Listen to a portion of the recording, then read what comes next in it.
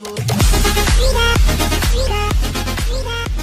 welcome back to another Minecraft how-to tutorial. And in today's tutorial, I'm going to be taking it back to a retro build tutorial, where today I'm going to be showing you guys how to use the structure block for your Minecraft world. So if you guys haven't already, make sure you guys drop a like and subscribe, and let me show you guys how to use this amazing block.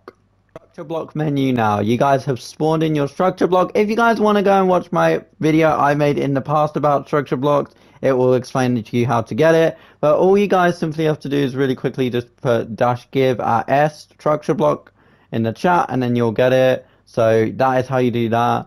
But you guys can watch that video if you get a bit confused. But this video is going to be a much more condensed version. But all you guys have to do here is you guys can edit the size of it. So if you guys want it to be 7, or if you guys want it to be less, so if I wanted it to be, let's say, 3 or 4 or 5 even, I would say do 4, because obviously you guys don't want to mess with the thing.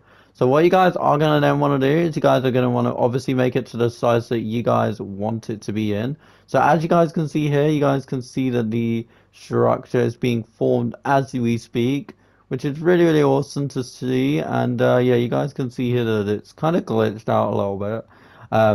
But it shouldn't be. But that's the cool thing about this, is that you guys can really, really mess around with it and get it to be the exact point that you want. So if I want this to be like 5 blocks out, then I can have it to be 5. But for the sake of this tutorial, we are going to just save it as it basically is. So you guys can then go ahead and do this. You guys can save it as, let's save it as X for the sake of this tutorial. And then what we are going to do is we're going to save it. And then we are going to go over here and we're going to load it. So what we are going to do then is we're going to go over here and do X. And then we're going to load it. So let's get rid of that really, really quickly. And then let's load it in. So as you guys can see here, that is the cube brought in. You can see the signs in the exact place and everything.